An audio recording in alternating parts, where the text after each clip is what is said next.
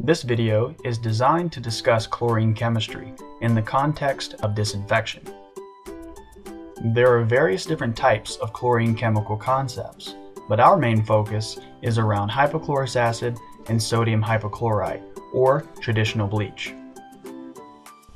By the end of this video, you'll be able to understand the difference between hypochlorous acid and sodium hypochlorite.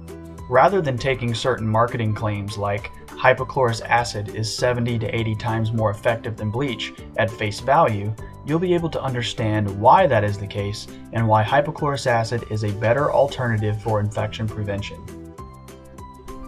Before we start, let's first talk about what chlorine is.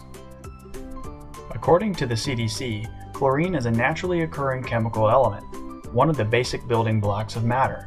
Scattered throughout the rocks of the Earth's continents and concentrated in its salty oceans, chlorine is an essential nutrient for plants and animals. It is represented by the symbol Cl on the periodic table of elements. Chlorine is naturally reactive, meaning it wants to do something. So, it is almost never found uncombined in nature.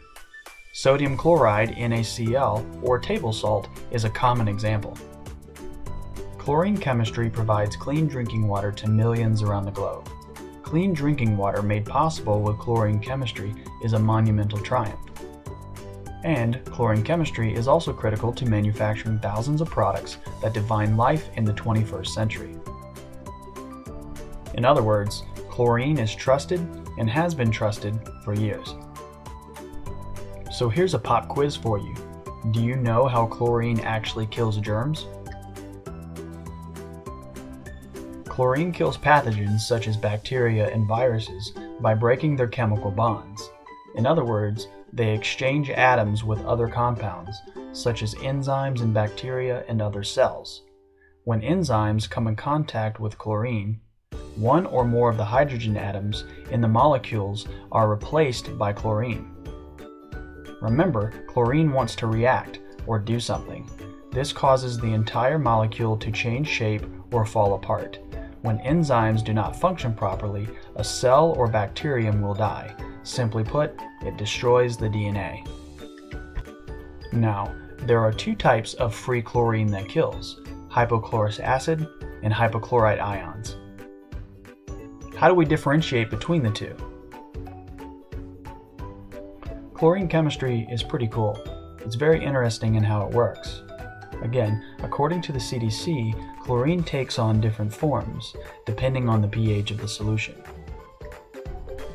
If you notice on the x-axis, we have the pH, and on the y-axis, we have the percent of free available chlorine. Starting on the left, the hypochlorous acid concentration is very high, and the hypochlorite is very low. Notice how that begins to switch as the pH increases. Also notice, at pH 7.5, there is a 50-50 convergence of hypochlorous acid and hypochlorite ion concentration. You can also look at the concentration of hypochlorous acid through a normal distribution here, showing that most of your hypochlorous is between pH 4 and pH 7. Here's a cleaner view. Let's go back to the CDC definition. Notice that it says microbicidal activity of chlorine is attributed largely to hypochlorous acid, rather than the lesser form of hypochlorite. Well, why is that? Let's have a look at the process. Again, the goal is to get inside and disrupt the DNA. But notice this outer coating, or membrane. In nature, these membranes have a negative charge. When negatively charged hypochlorite ions, if you take a look at this little negative sign next to the OCl, attacks a pathogen, the negative charge of the outer membrane repels the OCl. You can think of this like a force field in a sci-fi movie, or like the north and south poles of a magnet. The north will repel the north and vice versa for the south. Conversely, if you look at the HOCl down below, it's neutral. This allows the HOCl to enter and disrupt the DNA more easily. Wait a minute here. You're probably thinking to yourself, I thought you said both HOCl and OCl kill germs. If the membrane repels the negatively charged OCl, then how does it get in? Remember the force field analogy? Well, how do the bad guys penetrate a force field?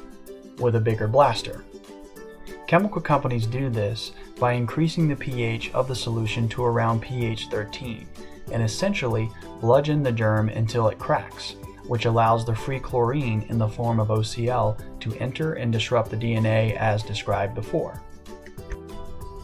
A common way to increase pH is to add sodium or calcium, which is why the active ingredient of traditional bleach agents is sodium hypochlorite or calcium hypochlorite. Common side effects of higher pH in additive elements are increased concentration of sodium or calcium leads to residue, high pH with chlorine leads to bleaching, increased toxicity, and a phenomenon known as caustic embrittlement, which is a type of corrosion caused by high pH. So why do chemical companies add these things? There are various reasons, and most are in regards to stability of solution for storage, concentration capabilities for shipping, and other supply chain reasons. It has nothing to do with the effectiveness of the actual free chlorine.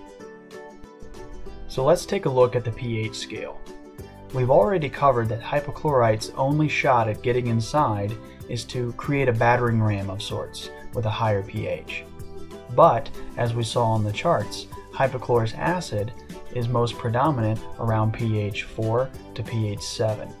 More specifically, we saw that about 75 to 80% of the concentration of hypochlorous is at pH 6 to 7, instead of a less than 5 or 10% hypochlorous concentration at a pH 10, which is found in traditional products. The reason I bring up pH 6.7 at a 75 to 80% concentration rather than pH 4 to pH 5.5 roughly at a 95% concentration is that at pH 6 to 7 and 99% water in solution, the hypochlorous acid solution essentially fools the pathogen to let it in freely through osmosis. Combined with a neutral charge, as mentioned earlier, this solution sneaks in and destroys the DNA from the inside, preventing resistance. So, as a recap, hypochlorous acid is more effective than hypochlorite ions. Why? Hypochlorous has no charge, so negatively charged membranes don't repel it. Also, hypochlorous at pH 6 to pH 7 resembles water and the germ lets it in freely. Lastly, at pH 6 to pH 7, there is a 75 to 80% concentration in solution of hypochlorous acid, resulting in 75 to 80 times more germ-killing efficacy. For more information, visit Annihilare.com.